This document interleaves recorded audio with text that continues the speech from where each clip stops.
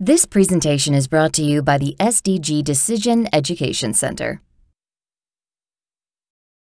Hello, and welcome to our webinar today, Beyond Decision Rights, What Most Decision Processes Get Wrong. I'm Lynn Slattery, Director at UT in the Executive Education Program, where I work through a program of open enrollment classes, and part of that being our portfolio of strategic decision and risk management classes. For this series of classes, we partner with SDG, and this brings together decades of experience of research, teaching, and consulting to bring you the best and most applicable program we possibly can to help you with your decisions. Now I'd like to introduce today's speakers. Carl Spetzler is author and consultant with more than 40 years of experience working with top management and boards to make great decisions. He is the author of the 2016 book, Decision Quality, and a lead instructor in several of the classes in the Strategic Decision and Risk Management portfolio. Carl is the chairman and CEO of Strategic Decision Group. Carl, welcome to today's webinar. My pleasure. With Carl today is Jennifer Meyer. She is consultant and educator at SDG. She routinely works with corporate leaders and strategy project teams to develop business strategies to meet corporate growth goals. She also works to put in place practices and processes that foster a healthy decision quality and culture.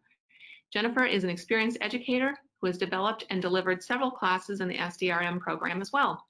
With Carl, she is co-author of Decision Quality. Jennifer, welcome to today's webinar. Thank you, Lynn. Pleasure to be here. Thank you both for being here. Carl, I'm going to turn the floor over to you to get started. Thank you very much, Lynn. So our agenda today has the following storyline. There are two flaws that end up making collaborative cross-organizational decision processes very frustrating.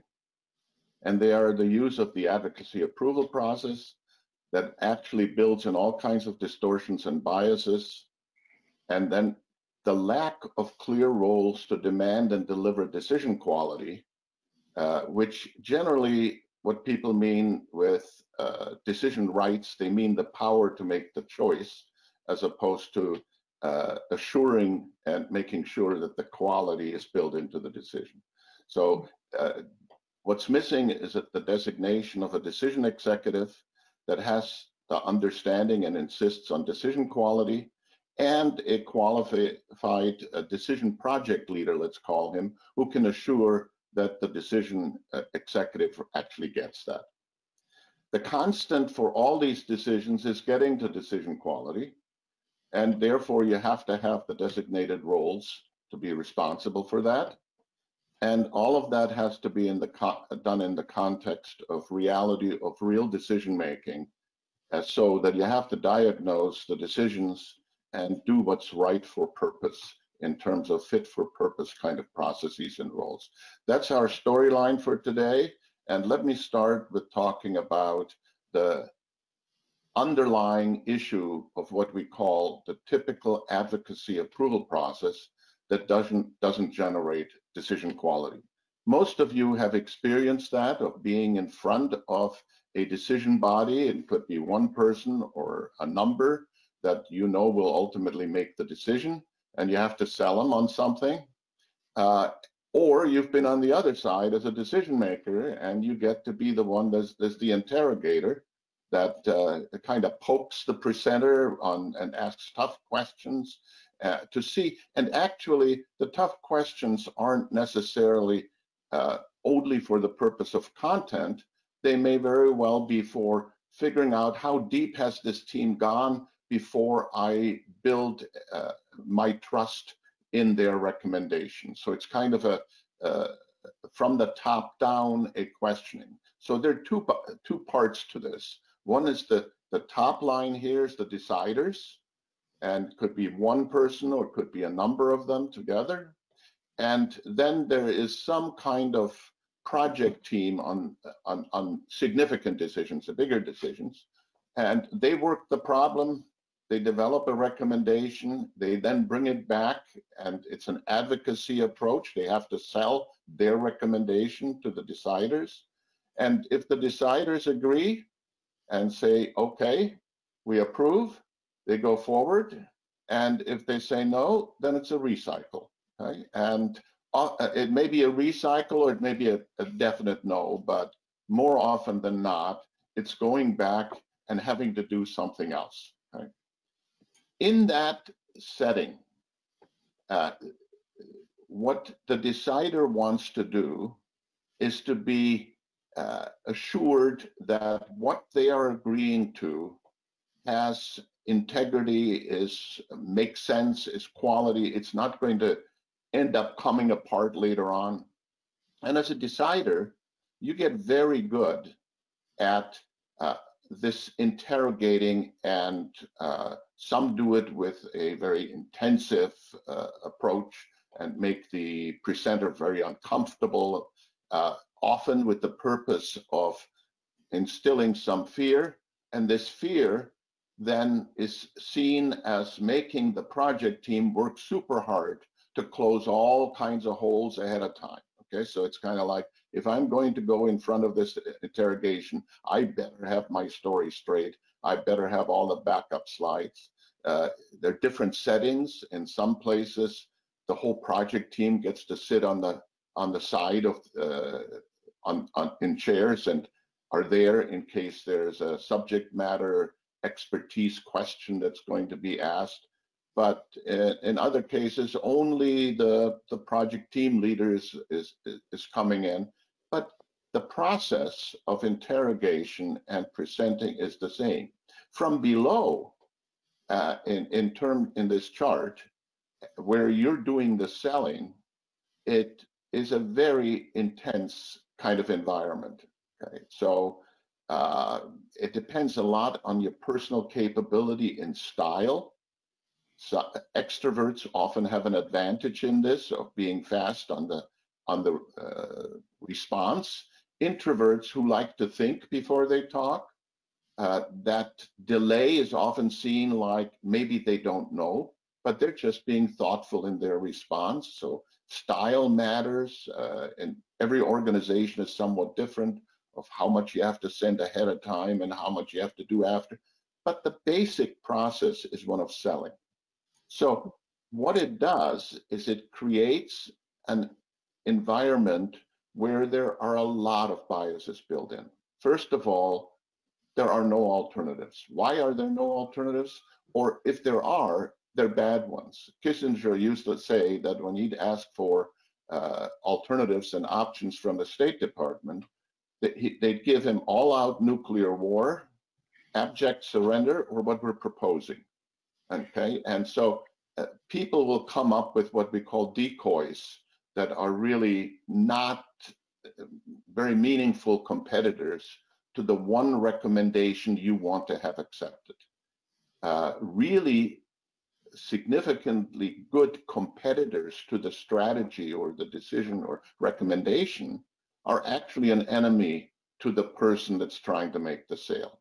So you're going to bolster the alternative that you want to recommend, and you're going to find all kinds of evidence that will help you selectively reduce alternatives that in fact the deciders might throw at you and say, why aren't we considering this? Why aren't we doing that, etc. In that setting, confirming evidence bias runs rampant. Selective attention, it runs, almost every bias starts feeding into this. Okay, right. And so what you get is really a setting where the sale is not necessarily what would be the best choice. It is the choice that has been fortified. Now, this game is played so effectively and so well, and everybody knows it and assumes it's the way things should be done, that people aren't even aware of it. They believe that this is the right way to make decisions, and the advocacy approval process tends to be the dominant decision process in most organizations that I'm familiar with. And it goes very deep because everybody has learned how to play this game. So if you're a decider, this is the way, you know how to do this well. And somebody trying to change the game on you isn't necessarily the thing you want to do. You've learned to play basketball, and somebody's asking you to play football today, okay, and perform. No, that won't be so easy. The same thing from the decision project team side. They are in the business of trying to make that sale, and everything works towards that meeting and how we have it ready to go. And when you come out of that meeting, the big question is, did you win or not? It's a win-lose situation, and it's a competition among people. Carl, we talked about this even as being so much a combination of all these different biases and problems. This is even something that we think about as one of our mega biases that we describe in the DQ book. It's one of those things that wraps together so many different problems, and it's so prevalent. We actually describe it as one of these mega biases. Right. And we describe 5 mega biases in the book. We're now up to 6, so if you come to the course on biases, you're going to get 6, 1 extra. But so this process is deeply embedded. And now let's turn and talk a little bit about how people go about roles and definitions. And before we go into that, we'd like to know where you are on that in your organization. Thank you very much, Carl. And on your screens, you will see a quick poll. And all you need to do with your mouse is just select one of the radial dials against either strongly agree, agree, neither agree or disagree, disagree or strongly disagree. And remember to click submit at the bottom. Wow, you're all really fast. I can see that we've already got nearly 70% of you have voted. And we'll just give you another moment, and then we will close the poll and share the results with you all. Yeah. So this is really the statement of, is this the primary process for making important decisions in your organizations? I hope you all recognize it from my description. Okay, so it is certainly among the, if I take together strongly agree and agree, we're up in that 80% plus mode, okay? And that goes with our experience of seeing this deeply embedded in organizations. Now, even organizations that attempt to have decision quality as an organizational competence, I see still struggling with this. And I want to make one thing clear as we go in talking about how people reinforce this. And let's go to the next slide at this point. The traditional roles that people have in decision making don't solve this fundamental flaw of the advocacy approval process. And there are many acronyms that you may have heard for decision roles. Some of them that are most commonly known are RACI and RAPID. The RACI stands for responsible, accountable, consulted, and informed. It's applied not just to decision making, but also to tasks. So people try to say, okay, what's having clear role definition in those. RAPID, which came from Bain, uses recommend, agree, perform, input, and decide. And all of these and other role designations are really accepting the frame of the advocacy approval process as being the primary process. Now, in the real world of making decisions and getting approvals, we're not going to end up eliminating advocacy approval. In fact, if you think of a board of directors and their responsibility and duty of care, they have to go and, in essence, approve an awful lot of things that they can't go through at the level of detail where they know for sure that the recommendation has decision quality. So they're in an inspection approval mode. And so this kind of process will still have to be around. The big thing we shouldn't confuse with it, though, is that the advocacy approval process does not give us decision quality. You won't get it out of the advocacy approval process. So that by the time you get into recommendation advocacy mode, it has to have decision quality. So there has to be a role that for that advocacy approval process pre the decision or pre the recommendation that assures that we have decision quality. And these many variants, by the way, are well explained in Wikipedia. You can see it here. And for rapid on the next page, this is the Bain one that was popularized. But you can see as you go through, it's more about decision rights and who can make the call and who has to do what in that, which is all advocacy approval mindset. And so let's talk about what we should do instead. But before we go there, I'd have another poll here just to see how many organizations that are online here use the designated roles that are in RACI and RAPID.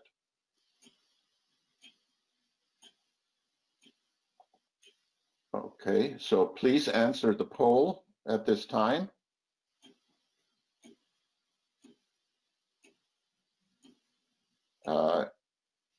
And when we're ready, let's move on. So it's in relatively broad use. A little bit under half have either RACI or RAPID. And then there's a significant group that uses a variant, and many organizations have one. By the way, Wikipedia lists 14 or something like this.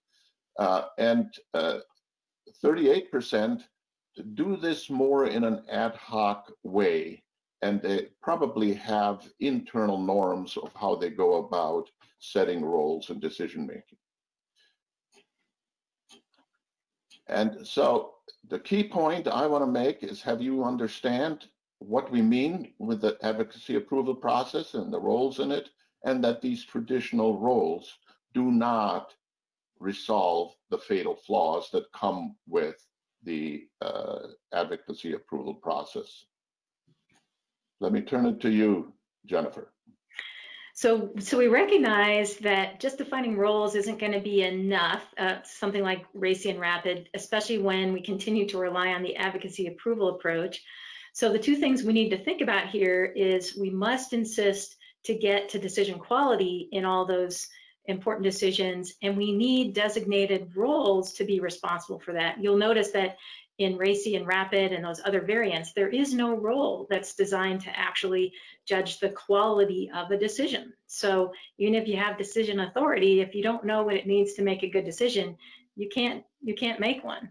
And we'll also touch on the fact that in order for roles and an appropriate process to be prescribed, we have to start with a diagnosis of the situation.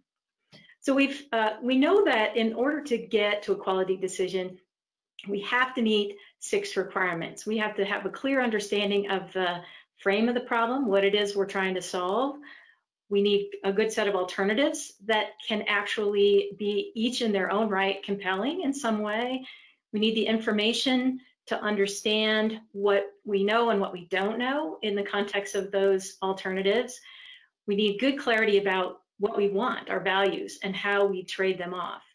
So if we can combine what we can do, our creative alternatives, with what we know and don't know in terms of information, and what we want in terms of our clear values, if we combine those things with sound reasoning and also work on commitment to action, we can get to the point that we are actually making a quality decision.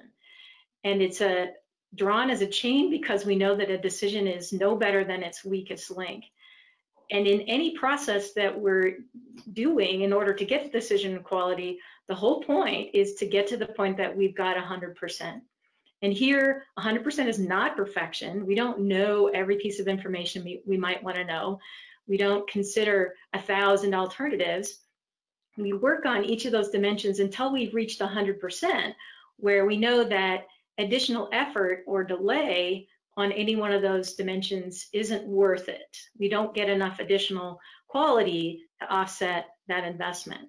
So that's what we want to ultimately achieve. And when we know that that's what we want, we can pretty quickly see how the advocacy approval process does not get us to the point of achieving decision quality.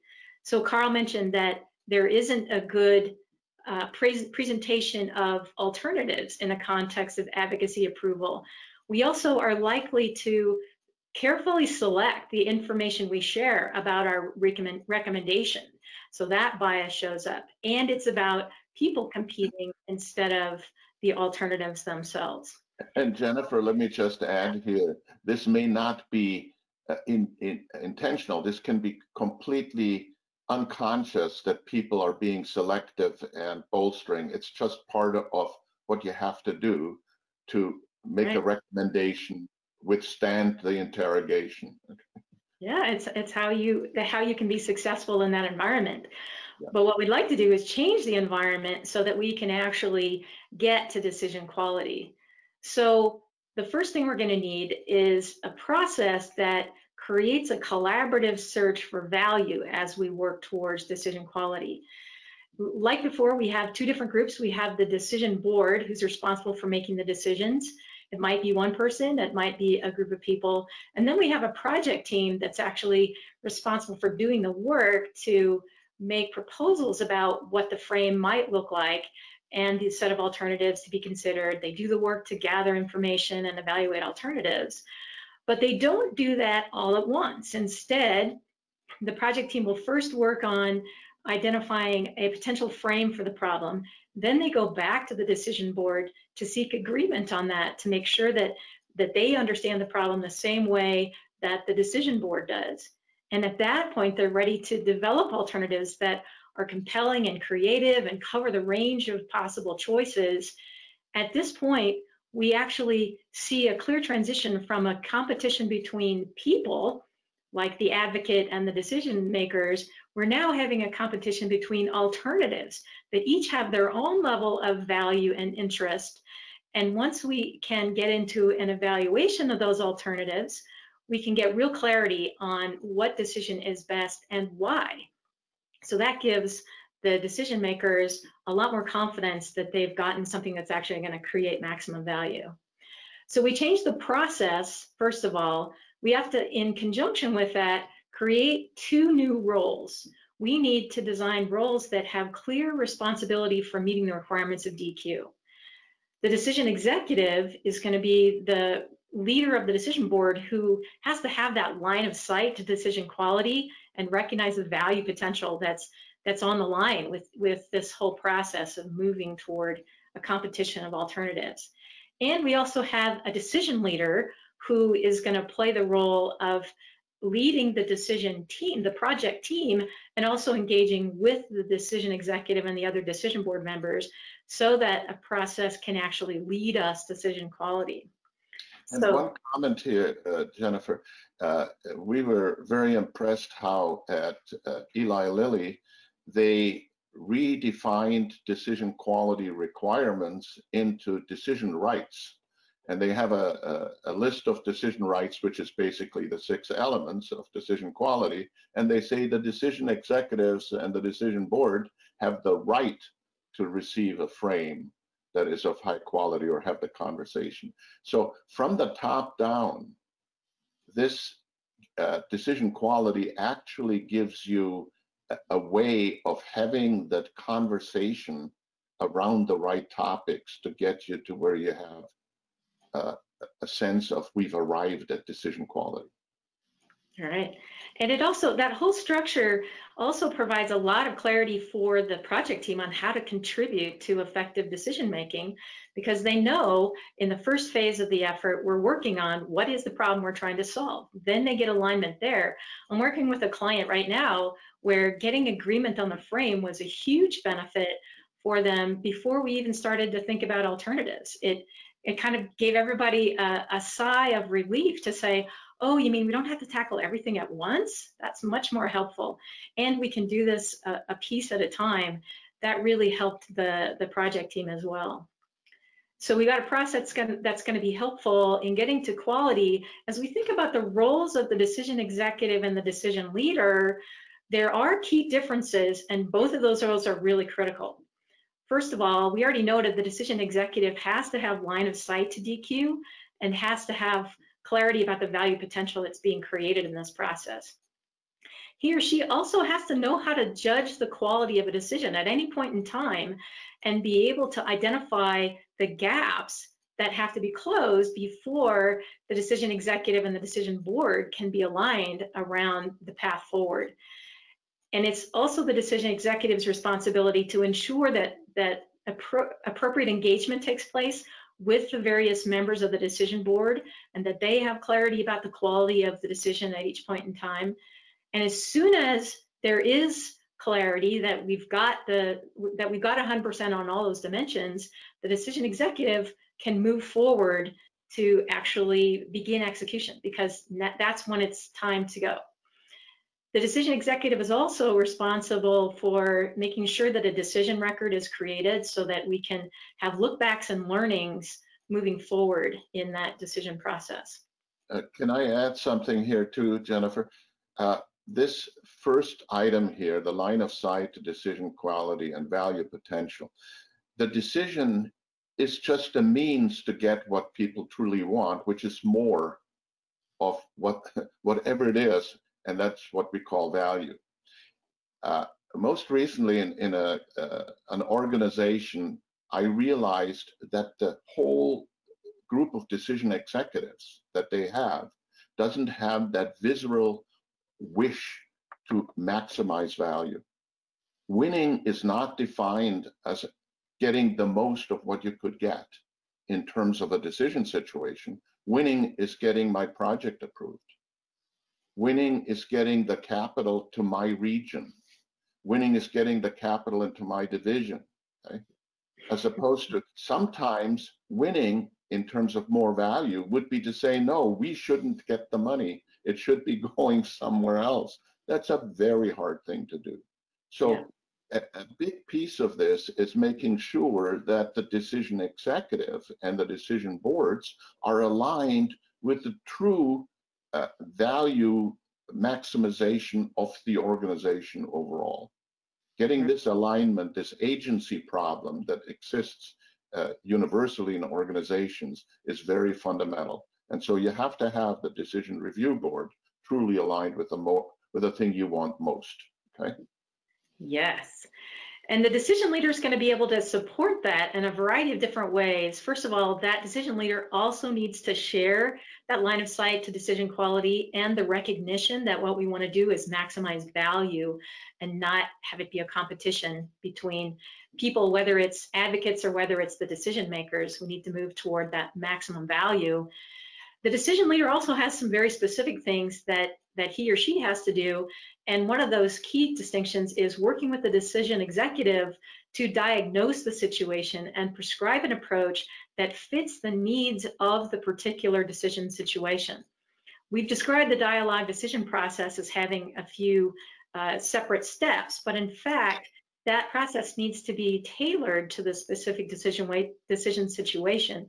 Sometimes we have to have multiple iterations on the evaluation. Sometimes we combine frame and alternatives if the problem is pretty clear. Lots of different refinements, and it's the decision executive who has to bring the knowledge and experience to the problem to understand with the decision executive's help. Decision leader, has to bring that expertise to describe the appropriate process. And then once that process and the key roles have been designated, then it's the decision leader who leads that process to build decision quality and gain alignment, and also help the project team create the insights that are going to provide the clarity that's needed to get to commitment within the organization. And another dimension there is the creation of that decision record that enables an organization to learn from decision making as we go. We know we don't judge a decision by its outcome. Well, if that's the case, then we have to have a record by which we can judge decisions at the time we make them and as we look at them across various different decisions.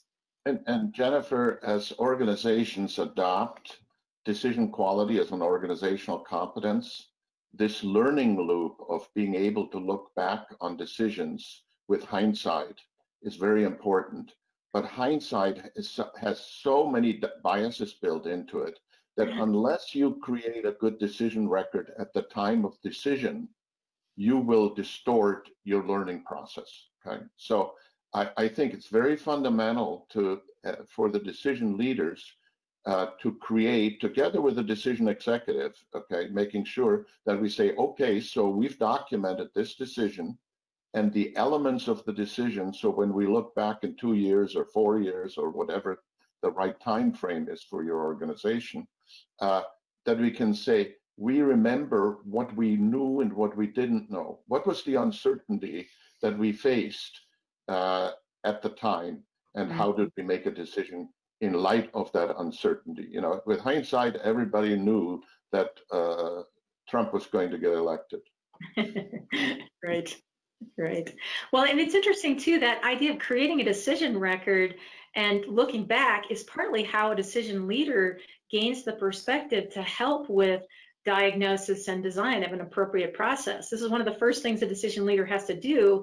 They have to figure out what is the true decision need. And there are many different dimensions of that, whether it's magnitude, is the decision something that's easily reversible, or is there a lot at stake? Or whether it's values and trade-offs, is there a single value metric, or are there a lot of things that are interconnected and competing for attention? The decision leader needs to take a look and make a judgment about the particular context. In a situation like this one, analytical complexity is one of the steepest ratings here, so that's going to be a real focus in thinking about evaluation and information gathering and all those dimensions. Whereas if the nature of the problem is different, where the real challenges are the biases that are built into, that could end up being built into the decision, then the focus is more on how do we make sure we avoid the biases in the information assessments and in the set of alternatives that we generate. All those different pieces, the process will be tailored to match the specific need of the decision. And sometimes during that diagnosis, a decision leader might conclude that this is a pretty simple decision and can be made in the context of a couple of meetings. Or maybe it'll be at the other end of the spectrum where it requires the full dialogue decision process engagement between the project team and the decision board. And that might take something like 3 months or even more, depending on the complexity. Or it could be anywhere in between. Maybe it's a decision that can be tackled through a series of workshops, or maybe a rapid DQ cycle that brings together the right people for an intense period of time. Maybe that is what can get us to decision quality. So there are a lot of different things, and the decision leader is really going to have responsibility for figuring out what's the right approach. But the definition of decision quality doesn't change. So Right. the destination is always getting to the point where you can say, we've got where it isn't worth doing more on those 6 requirements. Mm-hmm. So we have another poll here, and the statement is our organization already uses the needed roles for decision quality and avoids advocacy/approval as a process. And your choices are strongly agree, neither agree nor disagree, disagree, or strongly disagree. Please send in your answers, and when we're ready here, we'll close the polls and see what the answers were.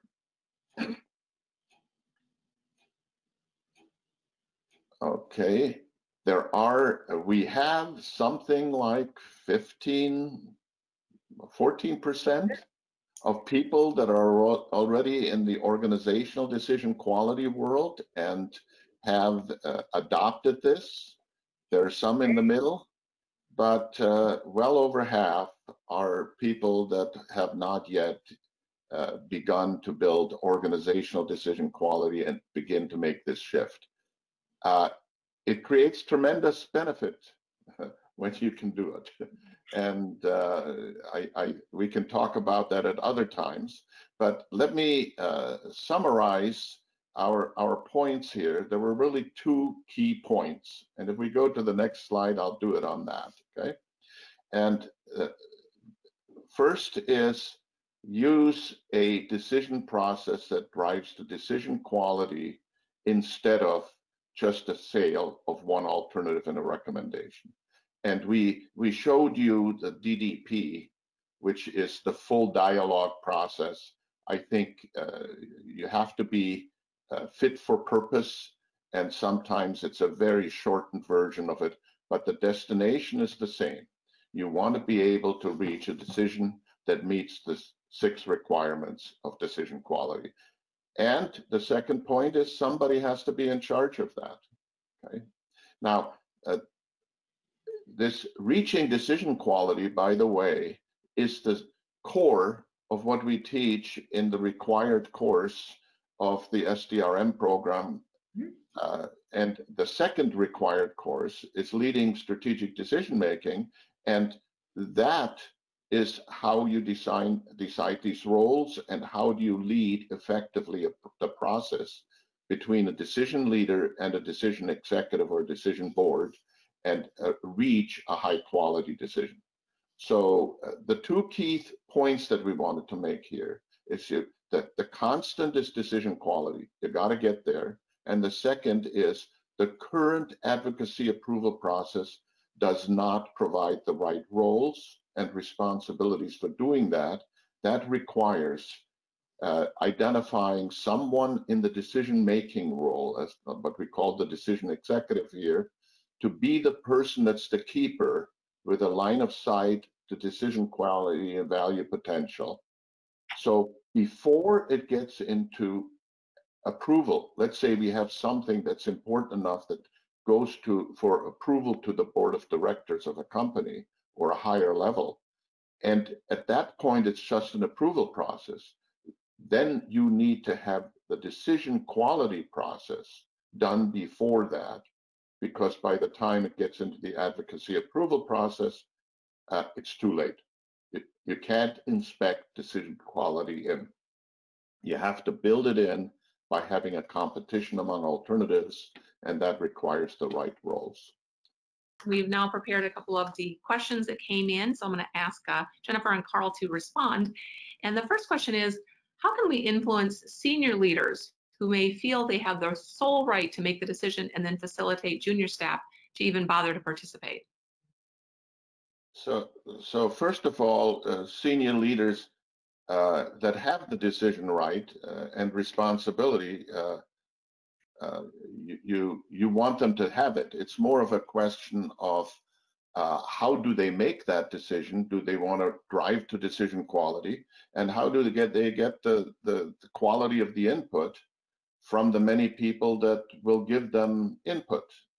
And there are many different styles, but I think what Jennifer pointed out, the constant of all of this, if that senior leader understands decision quality, they're going to demand it. Okay, they're going to ask the right questions, and the people that are bringing the input to that decision and helping that person with that are going to be very important. We often find that it's useful to start with one leader, one decision maker who understands the value of something like decision quality, and not try to tackle the entire decision-making body, but start with that one leader who has the insight that decision quality could really be helpful, and then build outward from there. If you can take one big challenge for that decision maker that's facing something they can't really resolve, and you can apply the DQ approach there, then they can see the value of it, and their colleagues can start recognizing that this is a different way to think about problems, and it doesn't take away the power of the decision makers. That's right. What Carl was just mentioning. It doesn't disempower them, it just changes the way they contribute to getting to that decision. It actually gives them more power. Yeah, it wonderful. Takes away, but it does take away their power to make arbitrary decisions. Yes. Yes. And in a way, there are many people that are decision makers that like that. They don't want to be arbitrary. They would like to have a foundation. So for them, decision quality is a real solution. But I was in a situation once where the chairman of a relatively large conglomerate in Asia had a personal 2-day decision quality course, really loved it, got into it, and only had a couple of family members with them. And at the end of that, he says, I don't think I would like to adopt this for my organization. I would give up almost all my arbitrary power. And arbitrary power is valuable. It creates fear. It creates people being responsive. There are all kinds of things that go with it. It's not a simple issue, but decision quality, if it's organizationally adopted, gives you lots more benefit. It gets you much more value. It's the best way to go, deliver more value for your stakeholders throughout. Right, becoming part of the culture of your organization. Yeah. Let's move to a second question. How might crisis decision-making, as in the case with our falling global economy, change how we should think about decision roles and processes? Well, this is especially timely right now, but let me say, crisis decision-making is a topic in its own, okay? And you have to divide it into decision-making where it's truly in the moment. Like I've participated in a number of panels and had a recent webcast that if people are interested, they can Google Eric J. McNulty. He runs a crisis decision-making center. But there you start saying things like shooter on floor 9. Now what do you do, okay? And police chiefs and mayors and everybody else around the panel is saying, what do we do? But that's a very different decision from hearing that we have the coronavirus outbreak and it might become a pandemic, where I now have to, what I call rapid DQ, the kind of processes we talked about here fit, you just have to get them done in a day or two, okay? But you don't have to do it in an instant. When you have to do things in an instant, then you have to be able to be on automatic. That means you have to have trained and simulated, like pilots and the Marines and so on. That kind of crisis decision making has to be really in your muscle memory to be able to be the best at it. Yeah, there's another dimension of this too. Oftentimes we think about crises as situations where we have things we have to react to immediately and change what we're doing. Crises and other things like that often create opportunities for organizations that have the perspective that, yes, something is happening now and that's going to change. We know it's going to evolve to something different. If we can think well about the bigger picture and have good, solid decision processes in place that are focused on decision quality, we can actually see some of these crises as opportunities. Like if your organization benefits from being able to do more work remotely, then something like the current situation would be a boon for you as opposed to a big problem. You're going to be forced to learn some new skills. Yeah. And you may find that after you learn those new skills, you're more effective and you should be working differently. Right. We may wonder why we weren't doing those all along. So it's interesting. Yeah. I'm going to squeeze in one more question because it's a really good one. I want to make sure we get to it. Does the decision leader need to have deep technical skills as well as strong soft skills?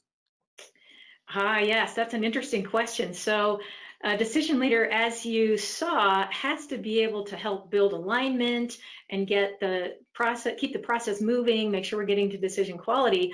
But they also have to be responsible for helping to generate those insights that really help differentiate one alternative over another. And sometimes that's done with the decision leader who has a lot of technical skills.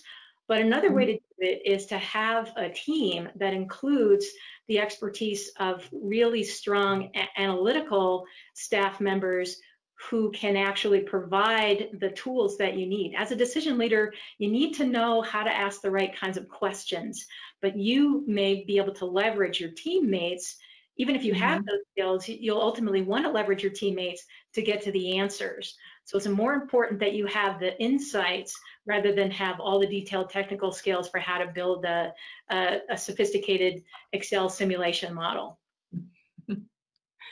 Wonderful. A lot of us are glad to know that we don't have to have all of those skills. It's good to surround us with people who do. That's but you do have to use them. It's right. You have to agree. So I think in what Jennifer said is the decision leader has to appreciate them and ask for them and reach out for them. It's to deliver the end product of those skills. You don't always have all the skills in the same person, but yeah. Right. Wonderful. Wonderful. Well, thank you again, Jennifer and Carl, for spending your time here with us today in this webinar. Thanks to all of you out there that were spending your time and energy here with us today. Once you leave today's webinar, you will be directed to a survey on the presentation. We would appreciate that you do complete that for us. And you'll also receive a follow-up email and a link to the recording in a couple of days so that you can rewatch, rethink about it, and bring this back to your organization. Thank you very much on behalf of SDG and Texas Executive Education. Have a wonderful day. We'll see you next time.